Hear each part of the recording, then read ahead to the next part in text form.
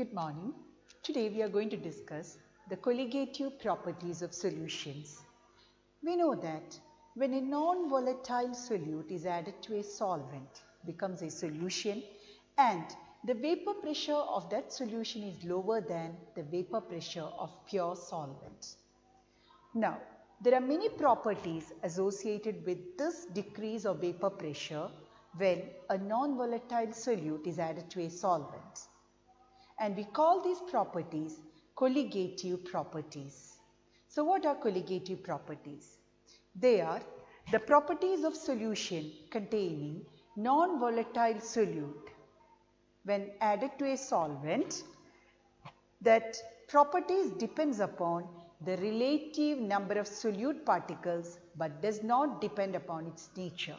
They are called colligative properties. So, colligative properties are the properties of solutions containing non-volatile solute which depends upon the relative number of solute particles but does not depend on its nature. That is, these properties will depend upon the number of solute particles present in the solution. Now, there are four colligative properties that we have to study. The first one is relative lowering of vapor pressure. Second is elevation of boiling point of solvent. Third is depression of freezing point of solvent. And fourth is osmotic pressure of solution. So next we are going to discuss each of these properties in detail, and we have a derivation coming under each property, and from the derivations we are able to find an expression. We get an expression to find the molecular mass of solute in solvent. So we are going to discuss each colligative property. The first one is relative lowering of vapor pressure of solvent. 1. Relative lowering of vapor pressure of solvent. Now, here there are two questions. The first question is, show that the relative lowering of vapor pressure of a solvent is equal to its mole fraction of solute. And the second question is, determine or calculate the molecular mass of a solute from relative lowering of vapor pressure. So, we can say that the relative lowering of vapor pressure is a colligative property because it depends upon the number of solute particles present but does not depend upon their nature. So, relative lowering of vapor pressure is a colligative property. Now, we are going to start the derivation. We know that the vapor pressure of a solution is lower than the vapor pressure of pure solvent. And the relation between vapor pressure of solution, vapor pressure of pure solvent and mole fraction is, that is according to Rawls law, is Pa is equal to P0A into XA. Now, when you add a non-volatile solute to the solvent, the vapor pressure of solution decreases. So, that reduction in vapor pressure of the solvent denoted by delta P. So, delta Pa, because this is the reduction in vapor pressure of the solvent, delta Pa will be equal to P0A minus Pa, where delta Pa is the reduction in vapor pressure of solvent, P0A is the vapor pressure of pure solvent, and Pa is the vapor pressure of solution. Now, which is equal to, I am going to substitute for Pa, P0A into XA. So, this is equal to P0A minus P0A into XA, or equal to P0A into 1 minus XA.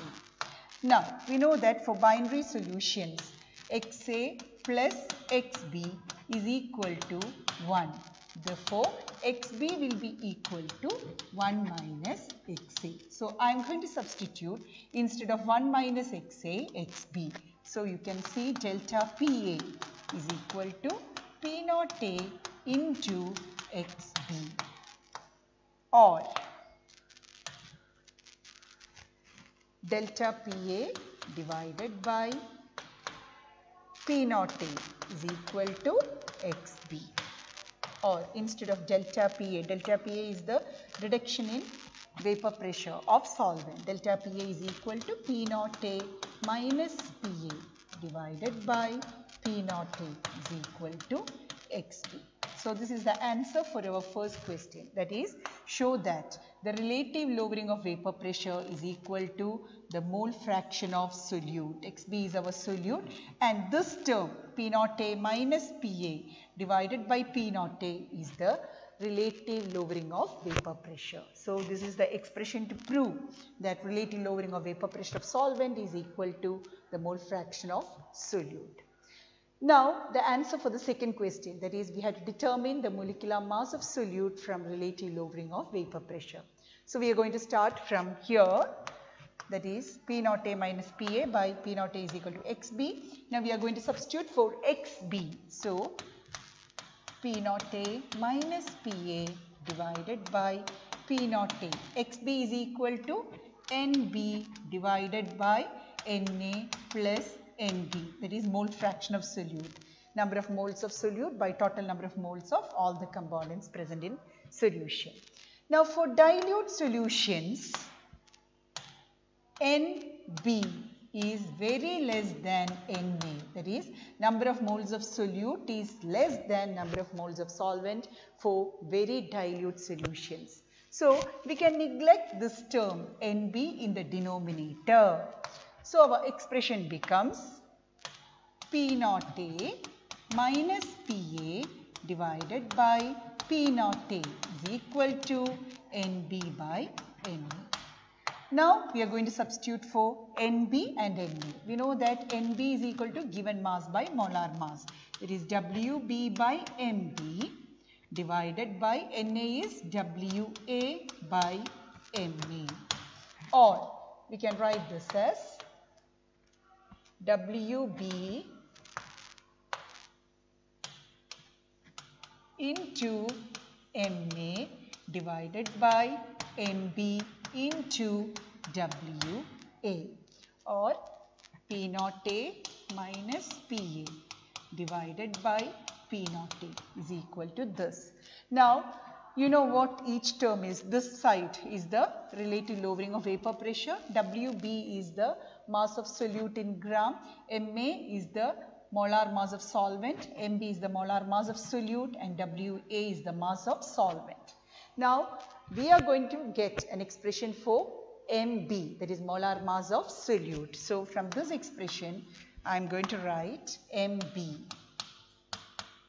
will be equal to WB into MA. MB equal to divided by WA into P naught A divided by P naught A minus PA. So this is our expression for relative lowering of vapor pressure, that is MB is equal to WB into MA divided by WA into P naught A by P naught A minus PA. So this expression is used for the calculation of molecular mass of solute from relative lowering of vapor pressure. So if you know all these parameters WB, MA, WA, P naught A and PA, we can calculate the molecular mass of solute. So this is the derivation to find the molecular mass of solute from relative lowering of vapor pressure. Now the second colligative property is elevation of boiling point of solvent. So Roman numeral 2. The second colligative property is elevation of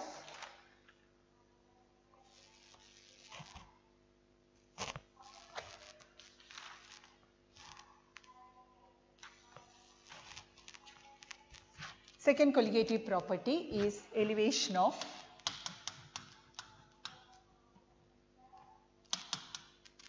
boiling point of solvent.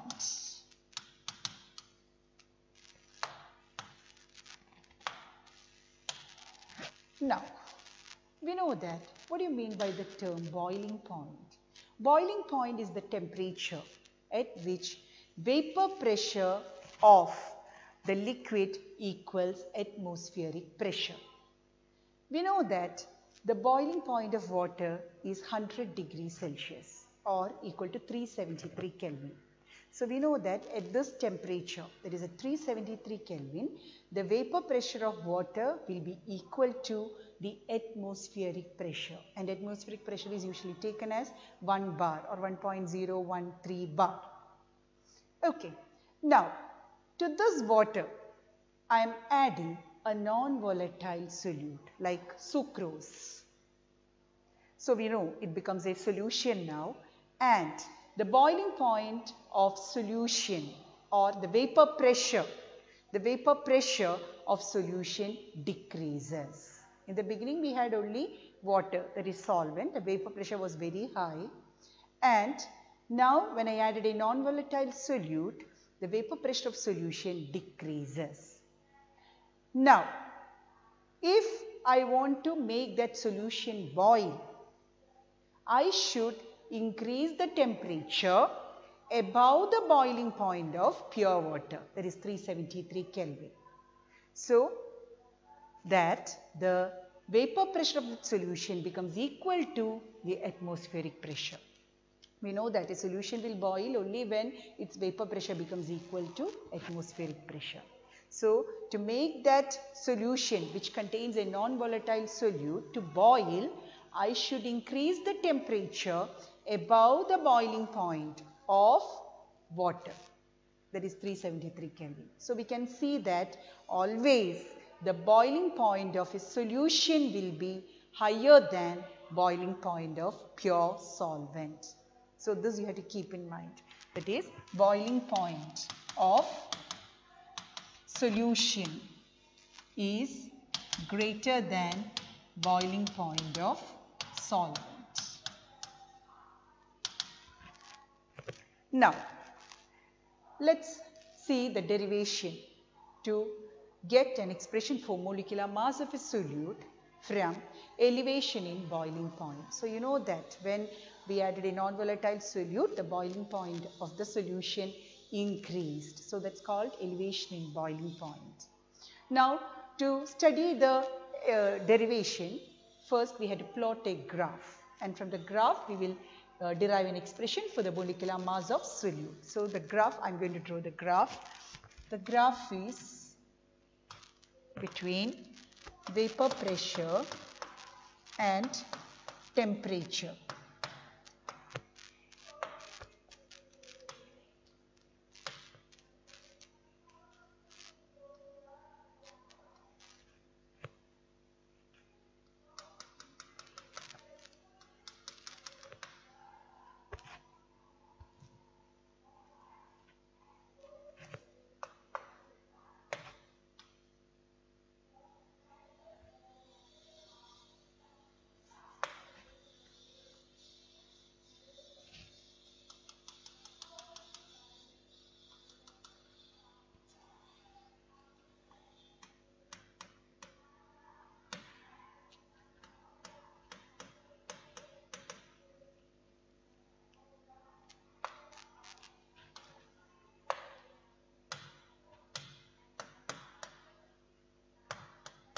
Now look at the graph. The graph is plotted between vapor pressure and temperature. Now this is the curve for solvent and this is the curve for solution. Now you can see solvent, this is the boiling point of solvent denoted by T0B, and this point is the boiling point of solution denoted by TB. Now this is the vapor pressure, that is 1 atm. Now this difference is our delta TB, that is change in boiling point. Here in this case it is increase in boiling point. So this is the graph for vapor pressure against temperature. Okay, now we are going to start the derivation. So let T0 be the boiling point of pure solvent and TB be the boiling point of solution. Therefore, increase in boiling point delta TB is equal to TB minus T0B.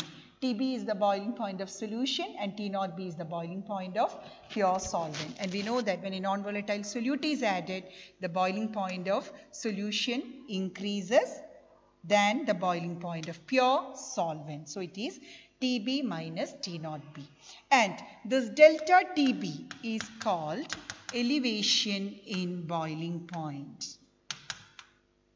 Delta Tb is elevation in boiling point. Now, for dilute solutions, the boiling point is directly proportional to molality. That is, elevation in boiling point is directly proportional to molality for dilute solutions. So, we can write it as delta Tb proportional to small m. It is molality. Or delta Tb is equal to Kb into small m, where Kb is called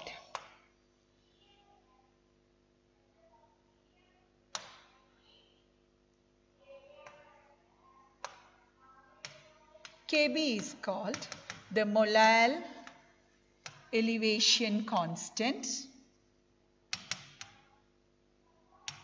or boiling point elevation constant or ebullioscopic constant. And the unit of Kb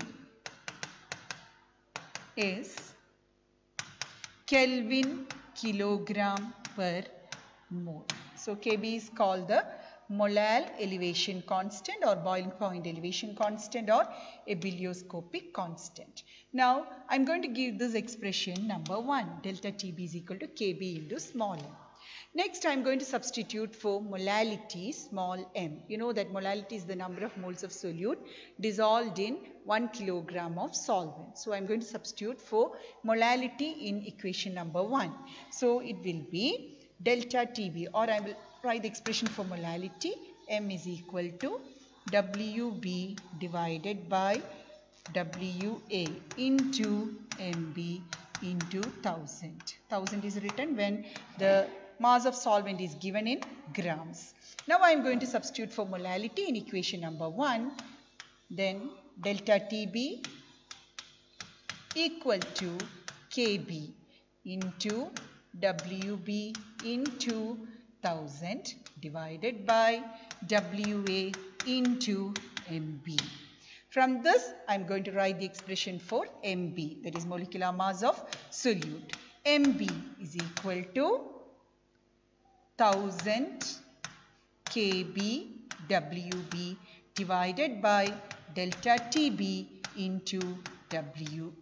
So this is the expression to find the molecular mass of solute from elevation in boiling point. Kb is the molar elevation constant and its value will be given to you in the question. Wb is the mass of solute. Delta Tb is the elevation in boiling point, and delta Tb is equal to Tb minus T0b, that is boiling point of solution minus boiling point of pure solvent, and Wa is the mass of solvent. So this is the expression to find Mb, molecular mass of solute from elevation in boiling point. Now we are going to discuss, or we are going to get a definition for molal elevation constant, that is Kb. Okay, so molal elevation constant, define Kb. Kb, from that expression we know that delta Tb is equal to Kb into small m. Now, if molality is equal to 1, then delta Tb will be equal to Kb. So, from this you can give a definition for Kb, that is molar elevation constant. It is the elevation in boiling point of solution when 1 mole of a non-volatile solute is added to 1000 gram of solvent. So that is the definition for molar elevation constant or ebullioscopic constant Kb. Okay. Now, this elevation in boiling point can be considered as a colligative property. Why? because here this elevation in boiling point depends upon the number of solute particles, and in this case it depends upon concentration term molality, that is the number of solute particles dissolved in 1000 gram of solvent. So we can call this elevation in boiling point a colligative property. Okay, so with this we finish the expression for elevation in boiling point, molecular mass of solute from elevation in boiling point. Now number 3 is, the third colligative property is depression in freezing point of solvent. So we are going to discuss about that. Number 3, depression in freezing point.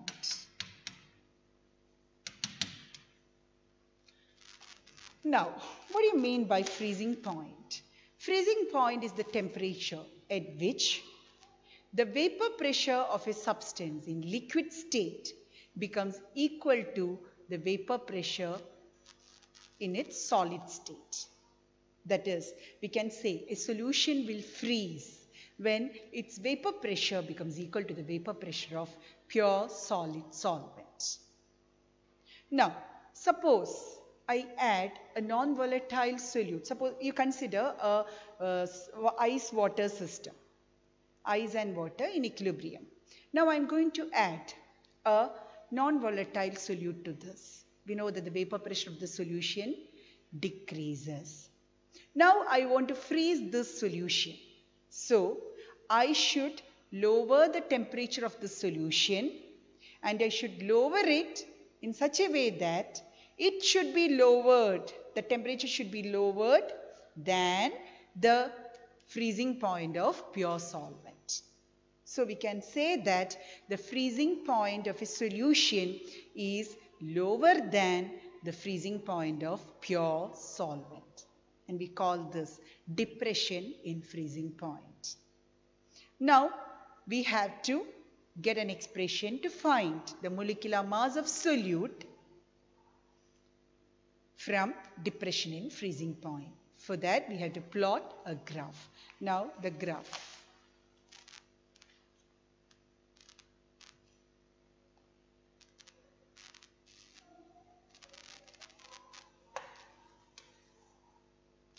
This is vapor pressure. Again the graph is plotted between vapor pressure and temperature. Now this is our liquid solvent, and this is solution, and this is the frozen solvent. This is liquid solvent, and this is our solution. This is frozen solvent. Now this temperature, this is the solution curve. So this temperature is the freezing point of solution, and this temperature, this is starting from liquid solvent curve. So this is the freezing point of pure solvent T0F, and we know that the freezing point of solution is lesser than the freezing point of solvent. And it is also clear from the graph. This TF is the freezing point of solution. Its value is lower than T0F, which is the freezing point of pure solvent. So this is the graph for vapor pressure against temperature for depression in freezing point. Now, again, let T0F is the freezing point of pure solvent and TF is the freezing point of solution. Now, by the addition of a non-volatile solute, there is a decreasing freezing point of solution. Therefore, decrease in freezing point, that is given by delta TF is equal to T0F minus TF, because the freezing point of solvent is always higher. Now, delta TF is called the depression in freezing point. This is our depression in freezing point. Now, for very dilute solution, the depression of freezing point is proportional to its molality. So, delta TF is proportional to small m, or delta TF is equal to Kf into small m. I am going to give this equation number 1, where Kf is called molal depression constant or molal